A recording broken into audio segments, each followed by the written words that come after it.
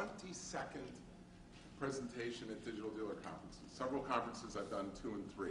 So that's why there's been 12 digital dealers, and this is my 22nd. And every time I do a presentation at Digital Dealer, I'm very, very proud to be standing in front of a room full of digital marketing professionals like yourselves. And I also feel a big burden of responsibility to deliver the goods, because obviously you had 8 or 9 other rooms you could have chose. You chose to come to my session, and I want to make sure that you come back the next time I show up at Digital Dealer, hopefully. So a couple things I've learned along the way. Number one, I know that everybody always asks, can I get a copy of your presentation? And I also know that when you say you want a copy of my presentation, it's not the PDF file you want. You want the PowerPoint file, so you can modify it with my blessings and do whatever you want with it, because that's the way we roll. So at the end of my presentation today, the very last slide, I've got several links to resources. And these are URLs I set up last night, so it's all brand new. But one thing I want to say right up front is if you go to slideshare.net/my name, Ralph Paglia, I have this uploaded in 2 versions, the PPT version and the PPTX version, because some people like the old school PowerPoint. Thank you very much, Damon. And some people like the new format, so you have your choice. The other reason is, has anybody here ever used SlideShare for your dealership? Isn't it a great tool? One little tip, and I'm trying to remember who taught me this, but it was at one of these events, and somebody in the audience tipped me off to this. You always want to upload your PowerPoints for your dealership in PPT file rather than PPTX, because PPT gets converted to HTML by SlideShare, and it indexes with the search engines, and the PPTX file, for whatever reason, doesn't. So that's another reason why, and it's very easy. You just save it as a PPT, the 2003 version, instead of the new version. So with that said, my goal for today, and this is by the way, verbatim right out of the catalog. I want to make sure that you're all in the right place, because this is what I'm going to be covering. My goal today was to, very quickly, in a few minutes, kind of give you a snapshot of what's been happening in automotive digital marketing. Now, one of the reasons why I chose to do that for a topic is there's not a lot of us that have been doing this for 20 years. I have. Maybe Paul. I don't know, Paul, how long? Okay, well, he's been in it for a while. But at any rate, so I've been here since the days of the BBS, the bulletin board systems. I've been here for the launch of Auto by Tel in 1995. That kind of rocked our world. I remember 1999 when Cars Direct came out, and whoo, that shook up everybody, because Cars Direct was going to take over the world. Sound familiar? Deja vu, deja vu going on lately. So I wanted to give everybody sort of a snapshot, but there's actually a practical reason for this. What you're going to find out, one of the things that strikes me, having been here playing in the game for 20-plus seasons, is there's certain principles that we learned a long time ago that still apply today. And you need to grab on to these lessons that were learned so long ago, and you need to grab onto them right away, because you can't afford to take the same amount of time that I've taken to learn this stuff. You can't afford to take the same amount of time as Paul or some of the other veterans in this business have taken, because you'll never catch up.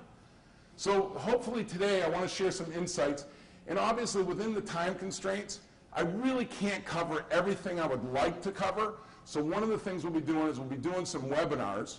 The whole presentation, like for those of you who came in late, is available for download at slideshare.net/my name.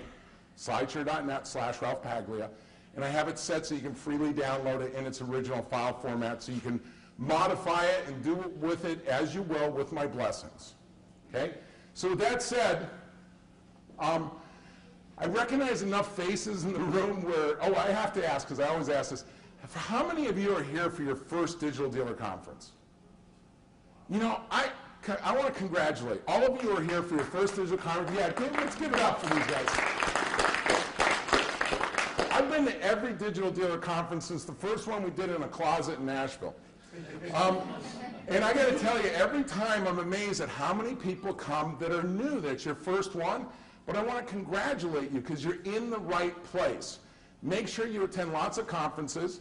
I highly recommend April Rain's instructions for surviving Digital Dealer Conference, which is posted on automotivedigitalmarketing.com. And the bottom line is, you got to give yourself a curfew so you can make those early morning sessions, okay? So for all you newbies out there, I've been doing this for a while. I've been around the block. I don't claim to be the smartest digital marketer on the planet, but I've probably been doing it longer than most people. And I've been exposed to every cockamamie new idea that's ever come out that's going to change the way we sell cars, okay? So I may not be the most expensive model on the used car lot, but I definitely have the most miles. And that goes in several different matters. So if you want to see my resume, go to LinkedIn. And by the way, thank you for everybody who's giving me recommendations. Okay, so let's get to the meat of the matter. I had a lot of fun putting this together, the timelines, because for me, this isn't history. For me, this is like yesterday. For example, it doesn't seem like that long ago. If you look up here, this blue arrow, and I think one of these is a laser pointer. Yeah. This is really embarrassing to say this for a lot of you, but in 1986, I was taking my stock cards and uploading inventory to bulletin board systems for defense contractors in San Diego, and man, we were selling cars. We were selling cars, and nobody knew how I was doing it, and I kept it a secret as long as I could. So moving on past then, the official launch of the internet public face, and this timeline shows 1990, but the reality was there was a company called CompuServe. And in 1986, you could be a charter member and get internet access. So enough of the ancient history. Moving on up here, 1994 was the first time we saw any e-commerce, people putting credit cards online. 1995 was a huge year for both e-commerce in general and for the auto industry. Can anybody tell me now, there's a lot of stuff on here, Amazon, Yahoo, eBay, MSN, Buy.com, but look up here.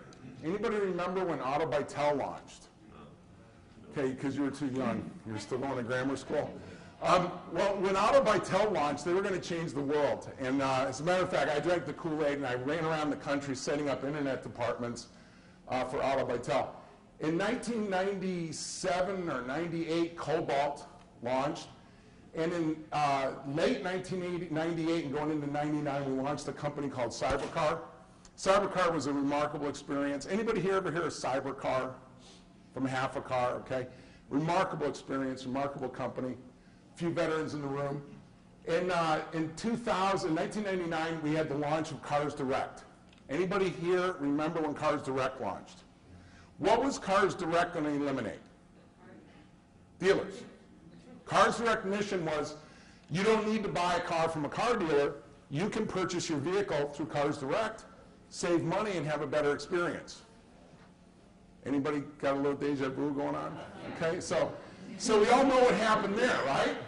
So then the response from Cars Direct, and this is a very important milestone. If how many people here sell Fords? Any people here sell Fords? Okay. So I want to point something out to you guys. I've worked with most of the major car companies. Ford, by far, is the most advanced when it comes to automotive digital marketing. They got a head start, but it was interesting why. Ford Direct was launched in direct response to what? Cars Direct. So the creation of Cars Direct is what spawned the creation of Ford Direct.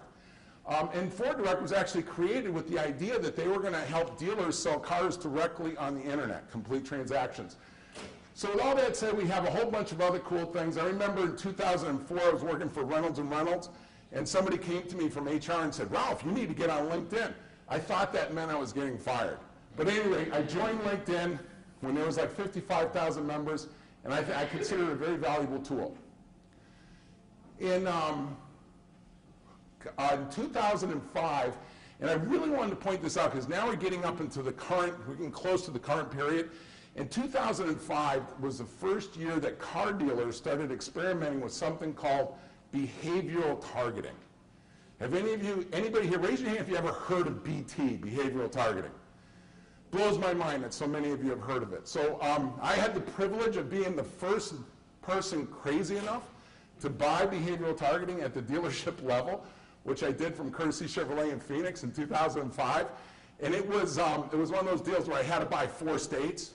I couldn't even get it geo-targeted to my city, but I was that whacked out where I wanted to do it so bad. I bought Nevada, Colorado, Arizona, and California, or Arizona, New Mexico, Colorado, and Nevada because that's all Dakota would sell me.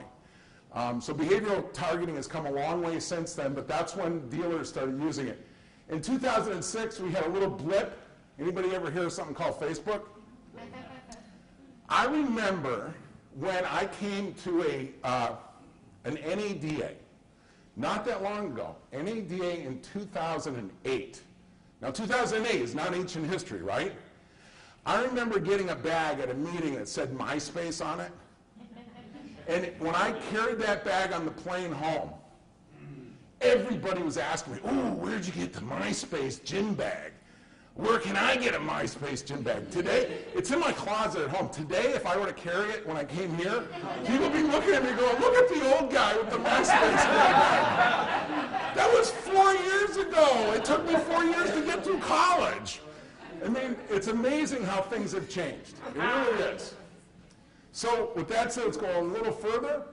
Now, man, boy, this looks like alphabet soup, and I apologize because I know most of you can't read what's on here.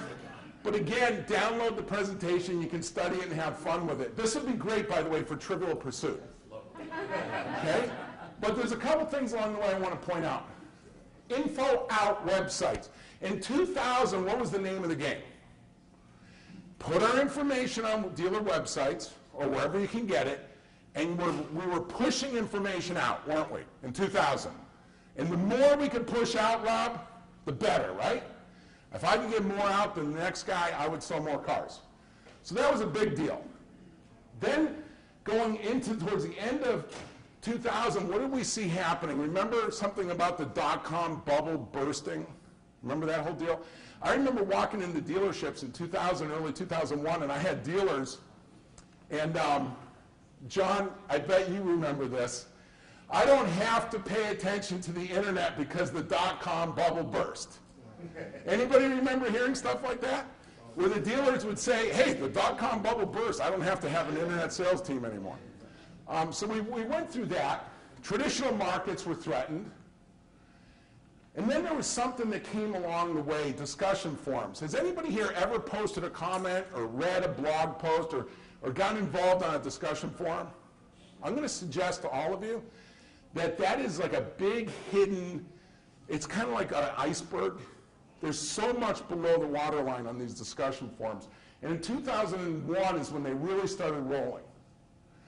Then, how about, does anybody remember this? Anybody remember buying film, getting pictures developed? How about today? You know what I love about digital? The hardest thing to get used to is take as many pictures as you want. The crappy ones we'll just delete, right?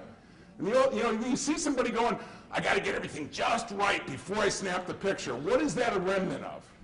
Film. Film. Because I don't want to have to, I only got 18 pictures on a roll. I can't waste any. Now we buy a 16 gigabyte memory card that'll hold 6,000 pictures on our little digital camera. Or better yet, we do it with our cell phone. I think I've got 5,000 pictures right now on my cell phone. So that changed everything. Then there was a concept that happened, and I was working at Reynolds and Reynolds when this concept really got popular. Has anybody here ever heard the term used, integration? Boy, did that anybody have any nightmares? AJ, I bet you've had nightmares about that. Integration is one of those concepts where everybody loves to use that term. Very few of us could define it if we really had to, except for maybe a noob. A noob, I think you might understand integration at a deep technical level. All right, but integration became a big deal, and it still is to this day. How about search dominance up here? How many of you have lost sleep over Google reviews disappearing? Has anybody here been beat up by their dealer principal? I was in Miami a couple of weeks ago. Mario Morgado Sr., not Junior, because Junior's a heck of a nice guy. Mario Morgado Sr. is kind of scary. I mean, I would say that to him if he was in the room. I respect him, but he's a little scary. He comes in and says, Paglia, 1,700 reviews, gone like that. Do you know what that makes us look like? It makes us look like we've been caught doing something wrong. You got to fix this right away. And I'm sitting there going, I don't own Google. I don't even work for Google. Why am I being held accountable for this? You know why? And have any of you ever felt that way? Why am I being held accountable for something Google does? It's because it's the first thing digital that has really taken mind share at the dealer level. I talk to dealers all the time that know nothing about automotive digital marketing, but they know Google. And they know that their listing better be correct. And they know when they get reviews, they better be there tomorrow. So that's what happened there. Analytics. How many of you study analytics on a regular basis? Anybody here look at reports? How many of you have heard the term unique visitor? Come on. That few? How many of you have heard the term click? Okay, the rest of you are asleep, because I know you've heard that term. Analytics has created a whole new language within the auto industry. We talk about it, we assume that everybody understands what we're talking about, but analytics haven't been around that long. They really started emerging in 2004, 2005. We used to spend a lot of money for analytics. Mauro, remember how much, what was it, Omniture, Site Catalyst, stuff like that? Remember how much that stuff cost? It was like $1,500 a month for an analytics package. Today, how much does Google Analytics cost? It's free, and it's probably some of the best analytics you'll ever get. So has the world changed? Tagging. Anybody here know what tagging means? Tagging is real important, everybody. If you don't know what it means, I'm not going to cover it today. You need to look it up outside of this session. You need to learn all about tagging. RSS and widgets. Anybody here play around with RSS feeds and widgets? Okay, do more of that. John, I'm so glad you raised your hand, because I would have been upset if you had. Customer experience, not that it was a new concept, but what do you think this is referring to around 2007? Where was this customer experience showing up? Reviews, ratings, comments, blog posts. And man, did that open up a whole Pandora's box or what? As soon as consumers figured out that somebody was paying attention, what happens? They all got something to say, right? So, I mean, you're going to find out later in my presentation, we're going to talk about the future, where we're going with that. Google, enough said. I'm not going to talk too much about that. Social networking. Really, social networking came into its own in 2007 when the race became, when was Facebook going to overtake MySpace? And that really kind of got the whole social networking ball rolling. And what a snowball it's become, hasn't it? Because it's gotten pretty big. Rob, how important are videos on social media? Very important. Do they affect how many cars we're going to sell? Absolutely. So, I mean, what a world that we've walked into in the last few years. Geotagging, very important. Emerged. 100 million YouTube clips with 1 billion views per day in 2008. When was YouTube launched? 2006. In 2 years, they went to 100 billion clips a day. 100 million clips a day and 1 billion views per day. And that was in 2008. That number's bigger now. And then in 2008, which also was a big year, like 2005 was a big year, Web 2.0 pushes user expectations and challenges traditional markets. A little more deja vu. Remember challenging traditional markets in 1999 and 2000?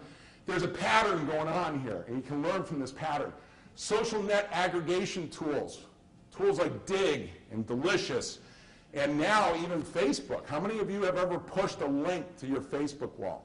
Anybody here ever push a link? Okay, and isn't it cool the way it populates? It picks a picture right off that page and takes like the first 200 characters. Then you get to write a little piece on top of it. Big. This is going to change the way people decide to purchase cars.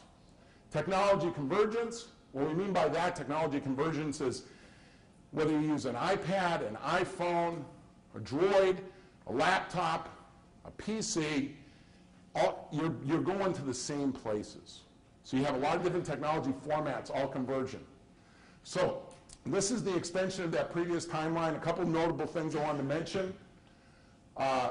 Ford launched very quietly in late 2007, going into 2008, the first digital advertising program for dealers. Since then, Cobalt has launched it for GM dealers, and it's snowballed again, bigger and bigger. There's the GM launch right there. All these different companies emerging. As far as what's going on in the future, most of you, if I say the Minority Report, how many of you know what I'm referring to? The Tom Cruise movie, The Minority Report. Remember the advertising? Everywhere Tom Cruise would walk, the advertising would change and would be custom tailored to Tom Cruise. So a friend of mine at American Honda Motor Company, Michael Kiernan, did a presentation a couple years ago at a CRM conference. So ever since then, I call this the Michael Kiernan effect, the Minority Report effect. That's the world we're going into, and that's why tagging is so important. So just a little recap. 1986, we were generating leads. Think about that. That was how long ago? 26 years? So 26 years ago, I don't know about anybody else, but I was generating email leads 26 years ago. This is not new. If any of you, for those of you that this is your first digital dealer conference, so glad to have you here, but please do not consider what's going on with the web or social media or internet as being new. This stuff has been studied, it's been measured, it's been tested, it's been tracked for over 20 years. Don't relearn the same lessons the same way that the rest of the industry has spent the last 26 years learning. Grab those lessons learned, internalize them, and move on. 1995, Auto by Tel goes public. That was a big deal. By the way, I thought it was interesting. In 1999, I was trading for $40 a share. When I did this presentation, I was trading at 70 cents a share. I don't know what went wrong. I mean, look what happened to Google in the same time period. Cars Direct, launched in '98 by Scott Painter. This was, whether you like Cars Direct or not, you have to give them credit on transforming the auto industry. They shook everything up. They were a disruption. And the fact that so many of you are in this room is a testimony to the impact of that disruption. Give credit where credit's due. Now, I wanted to pause here, and I'll be the first to admit I got a personal bias because I work for Cybercar. Company no longer exists, so I don't have to worry about pushing a product. But I wanted to play a video from 1999, and I just want to ask you if it's still relevant today, because I think it is. The first 30 seconds are kind of a waste, but then from there I think you'll like it. Can you guys hear that?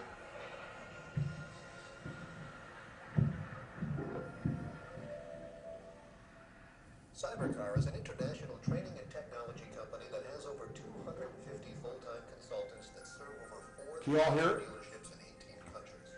This allows us to collect truckloads of information and insight that we deliver to your dealership. So this first part is the propaganda trailer, the intro. This is where it gets interesting. What we learned is that car dealers and salespeople are irreplaceable. The second thing we learned is that Whoops.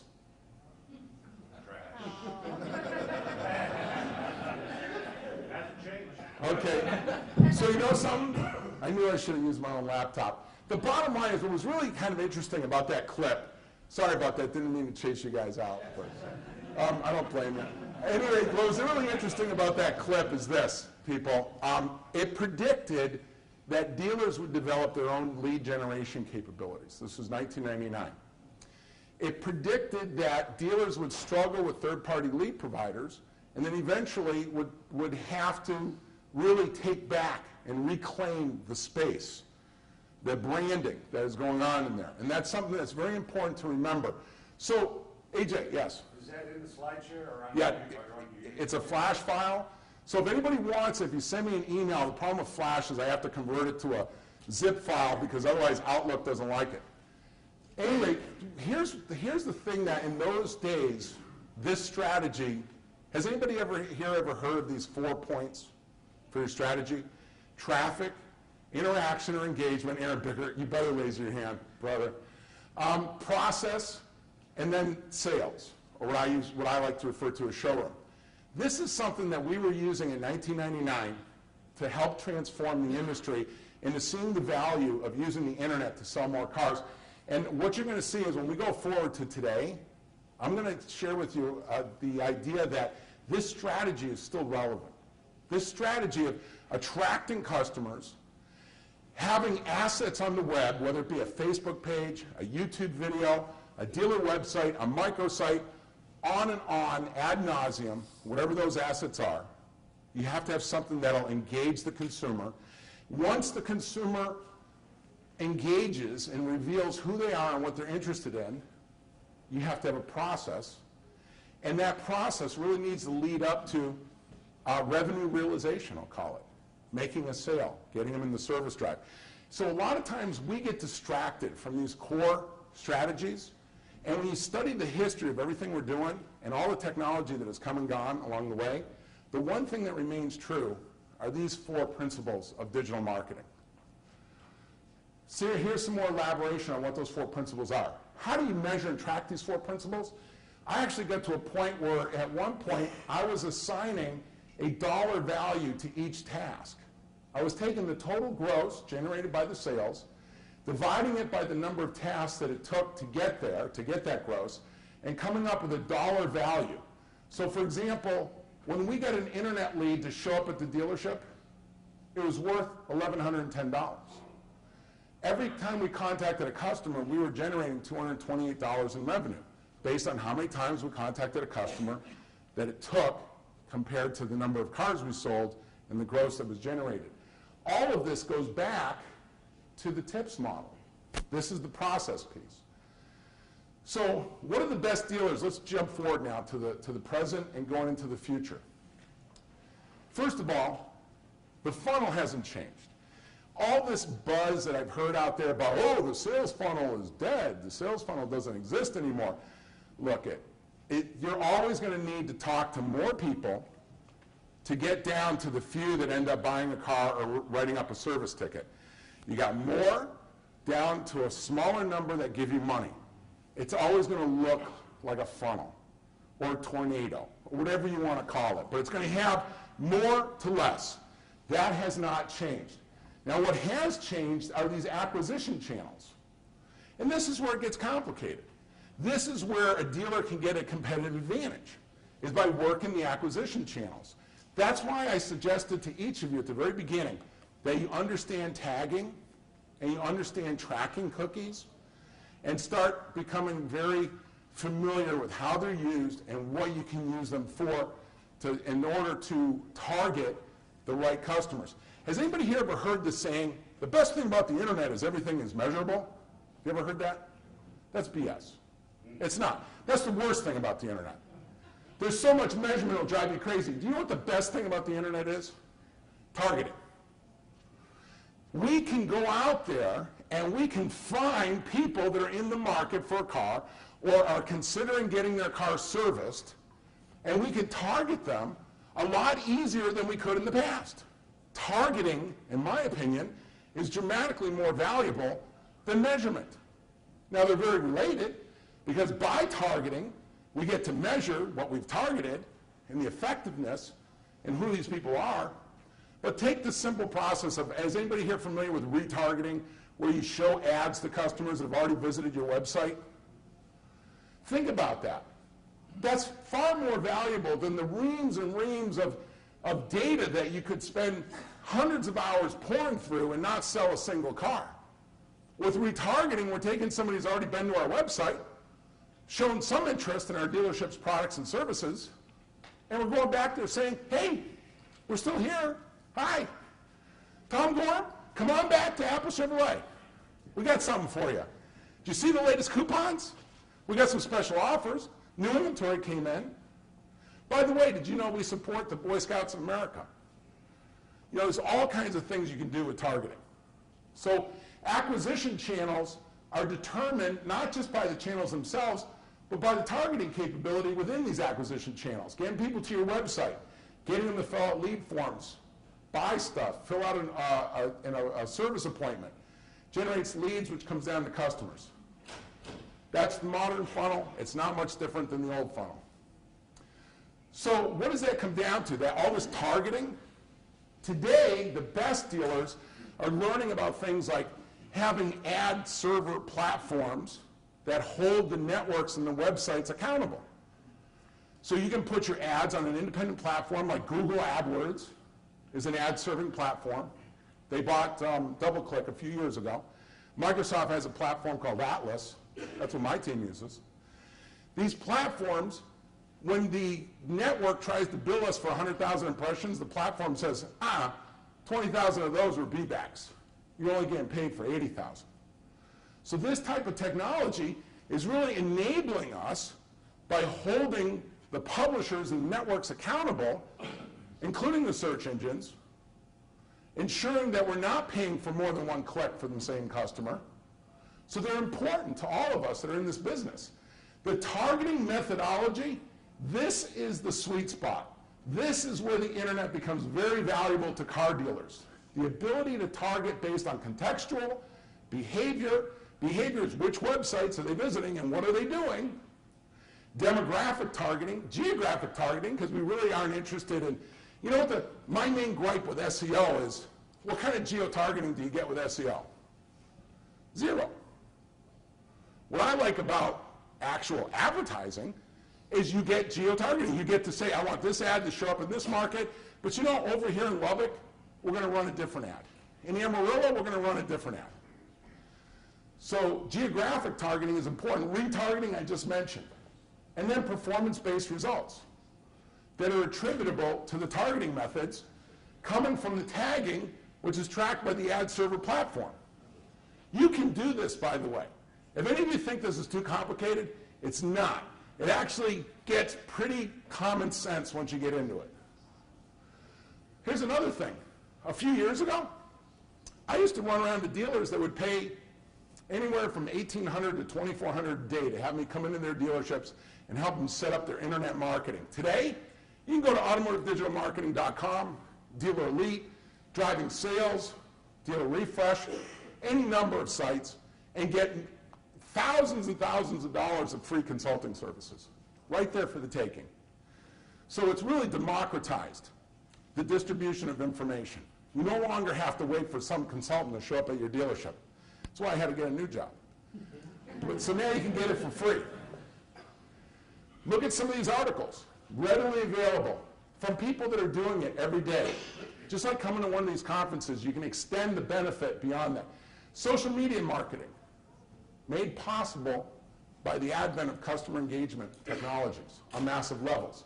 So this chart, for the sake of time, I'm not going to go through all of this, but this is a timeline on the history of social media as far as using it on the internet, because I would submit that, you know those cave paintings in France from like 10,000 years ago? That was social media. When I was growing up, we used to do we had our own version of tagging. You know what it was? I grew up in Buffalo, New York. You know what our version of tagging was? We did it with spray paint. It was graffiti. It was social media. It was social media. So that continues to grow. So how do you make it work for your dealership? In a nutshell, look, there's a lot of stuff out there, but the dealer of the future is going to have this figured out. Number one, you have to have places where you originate content. You can't do social media and be successful without content. Content can be videos, it can be pictures, it can be articles that you write, blog posts, it can be all manner of mediums, but you have to get in the business of creating content in this day and age. I'm looking at Rob Fontana because I consider him one of the content masters. Rob, how important is content today? Content is everything. It always has been. It really has. How important is your inventory? Because your inventory is content. How important are customer reviews of their experience at your dealership? Because guess what? Customer reviews are what they call user-generated what? Content. So you need places for the content to go, to reside, and then from there you have to set up automated distribution. I call it spokes. This is a hub. These are spokes. So that you post the content once and it distributes through RSS feeds and applications and widgets that you've set up once so that it automatically distributes. When I go to PenskeCommunity.com and post that Helio Castroneves, I know I'm saying it wrong, that he won a Formula One race, I post it in one place, it appears in 18 other places simultaneously. That's content syndication. Now, why would you even do that? Because what happens is that content contains links to where? Back to your e-commerce site. So what content is the boomerang of the internet. Content is what you're throwing out there to bring customers back. Have you ever seen an Australian Aborigine use a boomerang to hunt? That's what content is. It's the internet version of a boomerang. You're throwing it out there, and it's going to turn around and come back, and it's going to bring dinner. Now, there's one other thing. Directories. Man, is this a painful subject. Directories. I'm not going to spend a lot of time on this. Get with a service. Get with a directory management service. I've used ubl.org. I've used NOAM. They're all out. There's all kinds of them. Local Ease. There's a bunch of them out there. But get your dealership's information consolidated into one centralized directory management service. Pay them $300 a year, whatever they charge. And that way your Yahoo business listing, your Google Places, all these other business directories have the right darn phone numbers and the right hours and the right links. The main thing that I get from directories are phone calls. Directories make the phone ring, even more so than traffic. So how does this really look in real world? Getting down a little more granular. When you get reviews, you can get reviews in multiple places. You should have one website where you own the review content.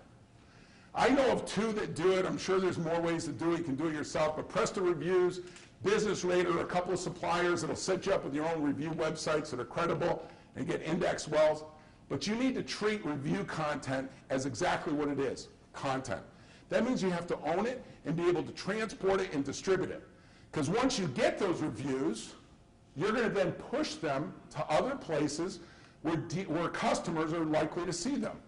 When you get your reviews from Yelp, you take your good reviews and you push them to Facebook. When you have people on Facebook saying good things about you, if they're members of Yelp, you're going to push them to Yelp to get a positive review. You're going to take your reviews, you're going to push them to your WordPress blogs. Your WordPress blogs are going to generate comments. They're going to be reposted. You're going to tweet about the review generated here